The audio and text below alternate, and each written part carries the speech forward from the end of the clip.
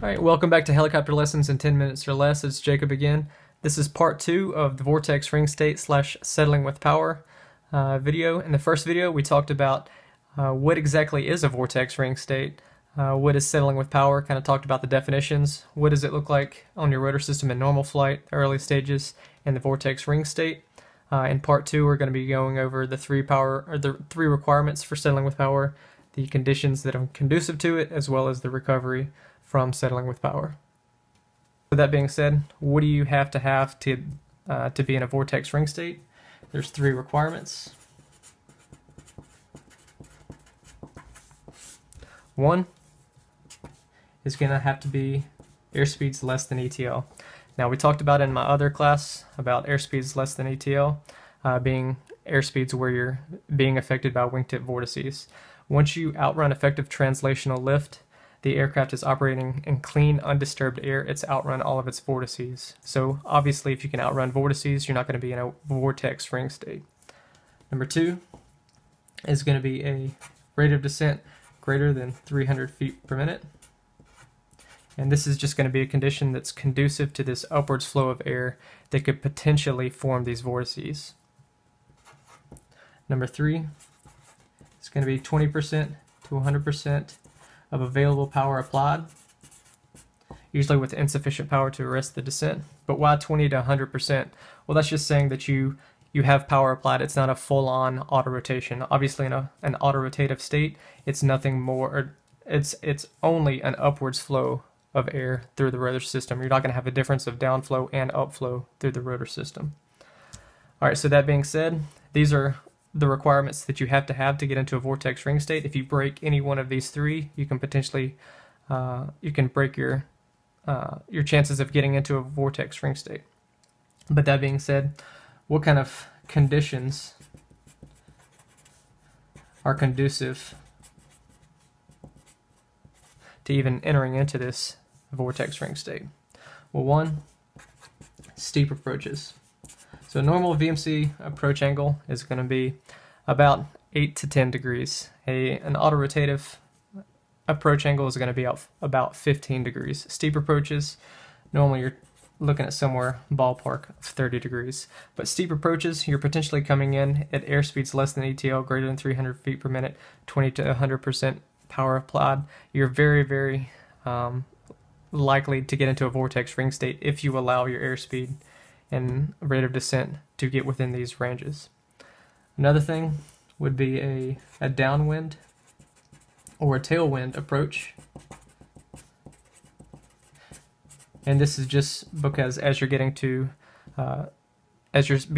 reduce your airspeed, reduce your altitude in the approach, you're potentially dipping down less than 300 or less than ETL, greater than 300 feet per minute. Very, very conducive to getting this vortex ring state and then allowing it to develop. Number 3 would be poor altitude control in an OG hover.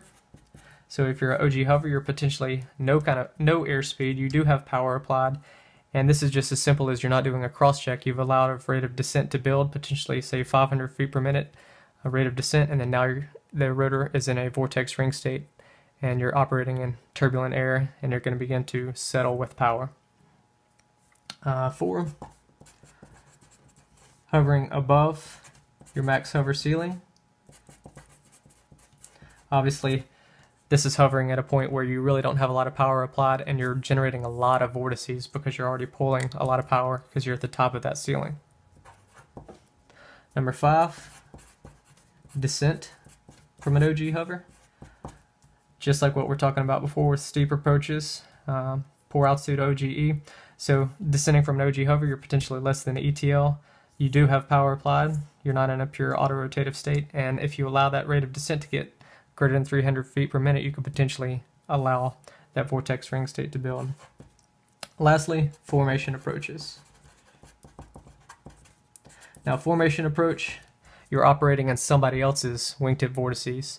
So as you are on approach, you're getting into dirty, turbulent, disturbed air, potentially hitting some of their updrafts in a condition where you're already less than ETL with a greater than 300 feet per minute rate of descent. You could potentially get into a vortex ring state because the conditions for upflow have already been generated because you're flying into somebody else's upflow or their wingtip vortices. So this is where you're typically going to see it the most. Obviously, anytime you have any of these three, your potential for entering a vortex ring state is likely because you've met the required factors for it.